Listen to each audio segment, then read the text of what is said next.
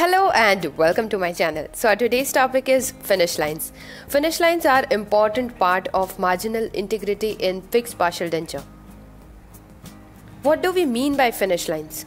When we cut the crown for the FPD preparation, here we have to pay attention for giving the perfect and proper finish lines according to which material we are using, right? Poor marginal adaptation will lead to percolation of fluids, okay, and secondary caries. So for a successful fixed partial denture, giving a perfect and accurate finish line is unavoidable. Finish lines are given different according to the material which we are using to replace the crown, okay? First, we will study the chamfer. Chamfer is basically a word emerged from the carpentry, okay? What do we mean by chamfer? It means to cut away. Right angled edge or a corner is called chamfer. So similarly, something in our crown, most conservative design is chamfer and obtuse angle finish line, okay? It is more than 90 degree. Obtuse angle finish line is rated for full metal restorations. And the peculiarity of chamfer is it exhibits least stress. It is prepared by round end tapering diamond and the width of half of this burr is immersed into the tooth and the finish line is created. Now heavy chamfer. Similar to the chamfer but prepared with a diamond of greater diameter than that used to produce the chamfer. Here we have created significant depth than it was in chamfer. It is indicated for all ceramic crowns and it can produce an unsupported lip of enamel. Now shoulder.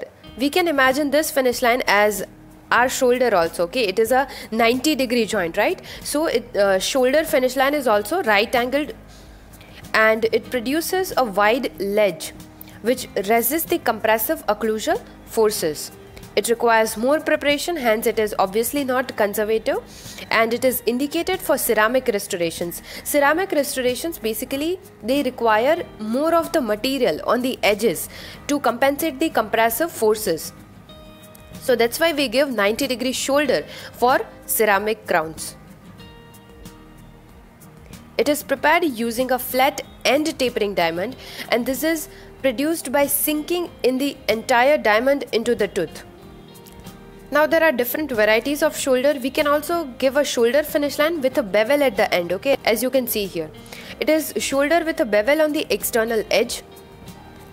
And why do we give bevel? It reduces the marginal discrepancy of the restoration as it can be burnished. And it protects the edge of the finish line for preventing chipping. It is indicated to hide the supra-gingival facial metal margins of metal ceramic restorations. Radial shoulder. It is a shoulder finish line with rounded internal line angle, okay? Radial means it is rounded internal line angle. And the internal angle is rounded using the end cutting diamond and finished with a biangle chisel. It is indicated for all ceramic crowns. Now sloped shoulder. Similar to the shoulder but with an obtuse angle. And it is indicated for facial margin of metal ceramic crowns. Knife edge. This is least preferred finish line design. It is a thin finish line and it is highly conservative as the cutting done is minimal and it is difficult to wax and cast and susceptible to distortion as it is very thin, you can see here. And it can lead to over-contoured restoration as well, and it may be used for metal restoration in adolescent patient and lingual surface of mandibular posteriors where we don't have sufficient excess, and on the tilted tooth where preparation is minimal we can give knife edge but it is rarely used.